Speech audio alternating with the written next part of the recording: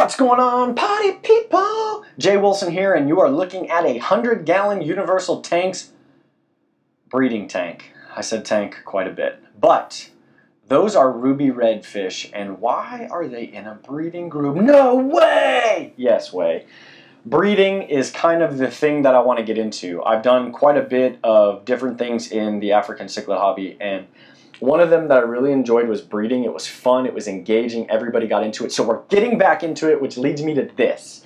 If you are struggling, if you're not into it, you're frustrated, you're disappointed, you don't like the look of your tank, at the end of the day, this is you. You got into this for reasons that were for you, whether it was relaxation, stress reduction, whether you had health issues, whether this was something to distract you from even worse things. Folks, you got into it for one reason. You can jump on any social platform and get videos and say, check it out, we've got the top 177.8 ways to keep your African cichlid tank the love of your life. Let me start by saying, number one is you have to, I'm going to end it there because here's the deal. It has to be for you anyways.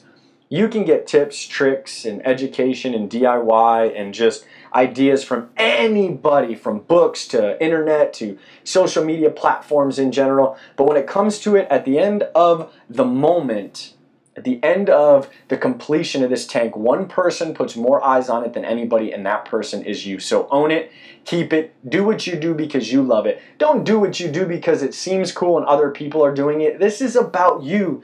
Although the fish hobby is a community and it's about sharing, it is also a very selfish hobby in a sense that when it's all said and done, this is a masterpiece you created.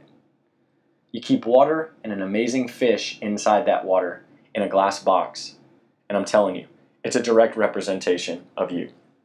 First weekend in November, aquatic experience. I'm representing northfinusa, Universal Rocks, and the American Cichlid Association. So check out all of us at the aquatic experience, and more importantly, go check out the American Cichlid Association booth. Please, folks, go get some information, learn about it, research, conservation, preservation, money back for projects all over the world to help the Cichlidae genus. I'm telling you, be a part of something bigger than you. 35 bucks a year gives you information that you would not get on your own, and if you did get it, it was probably wrong because you found it on the internet, okay? And if you found it on the internet, you're a jerk.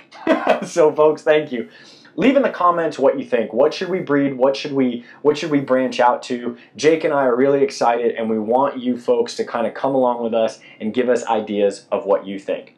Hit subscribe, share the videos, enjoy them, comment, be passionate about what you're doing, because I sure as heck am passionate about this. Folks, the video's coming to an end, the ruby reds are getting feisty, the tank's looking lush, but I've got to reshape it for breeding, so this probably won't last this long.